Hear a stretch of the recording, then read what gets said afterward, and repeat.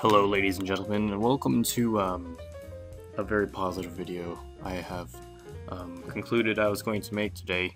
I've been thinking about it since a couple days ago.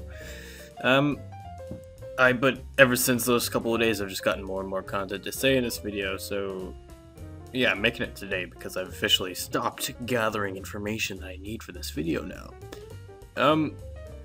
So yeah, welcome to my very positive video about capture cards. So me and my friend Nate, we both have a regular computer. Well, he has a really good computer, but he doesn't really need a capture card, but we're both trying to get capture cards, right? And he's gonna go for the one called the POG, which is stationary and would be good for him because he has a desktop. I have a mobile setup because I have two houses, so I have a laptop and then blah blah blah, you know, so I needed something more mobile. So what better than the Elgato, because it's already really good by itself and it's mobile. So I ordered it, and I was really excited for it. You know, I got it from Amazon. I was like, shit, yeah, got my freaking Elgato, and I opened it up, and it was really easy to set up. You know, like the software downloaded in like 40 minutes. You know, it was pretty easy. You know, but it was the whole thing, just everything was horrible about this, except for, you know, the easy, you know, 40-minute setup. I would plug in the HDMI to my computer, and it would blink on and off like it wouldn't connect into my computer, which I guess isn't the device's fault, it's my computer's fault, but still, it was shitty because that thing would keep coming off, and so in my recording it would be like black for like 2 seconds, and then it would show again, it would be black for like 2 seconds.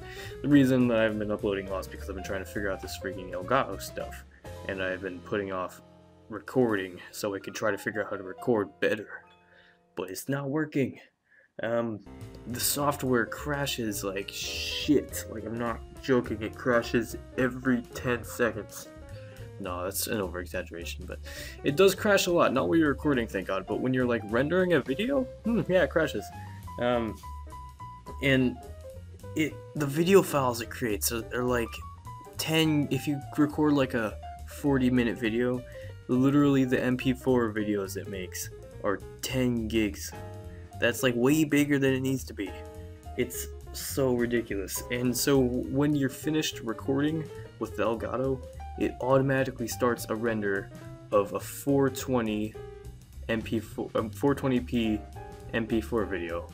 And so obviously that's not what I want, and so I have to go through the process of canceling that render, which crashes the program. Then I reopen it back up, and then I go to my thing, and then I render it at 1080p, which takes 2 hours. So then I have to wait 2 hours for just this 40-minute session, you know, to get like 4 episodes out on like my Minecraft series or something like that. Oh yeah, but then I realized as I'm rendering that it didn't capture the sound or the system audio. Well, that's bullshit. Why don't they make sound cards that capture system audio? That's freaking stupid. So I have to go through the process of trying to figure out how to get a program that captures the system audio in the computer.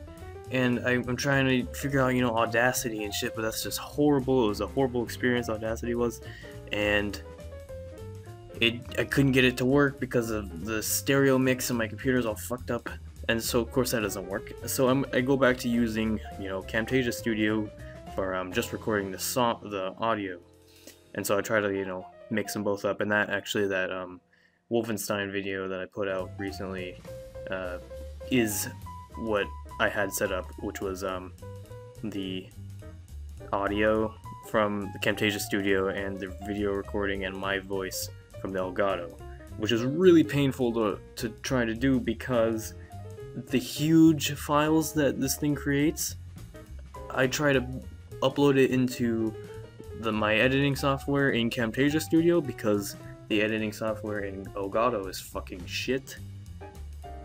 I try to upload it into it and it crashes my program, Camtasia Studio, because it's so fucking big and it's so painful for the program that it just dies and dies whenever I try to open it into it. It's just the worst shit ever. Like I literally, I was like, okay, maybe I can take a step back in the timeline and try to put it into Windows Movie Maker. Nope, Windows Movie Maker crashed quicker. And then I went through the process of getting Vegas Pro, Sony Vegas Pro, you know, that, you know, like super expensive, high quality editing software. I put it in that and it crashed. Oh god. This is just the shittiest experience of my life. So yeah. I guess I'm going back to Camtasia Studio, bitches. Fuck me.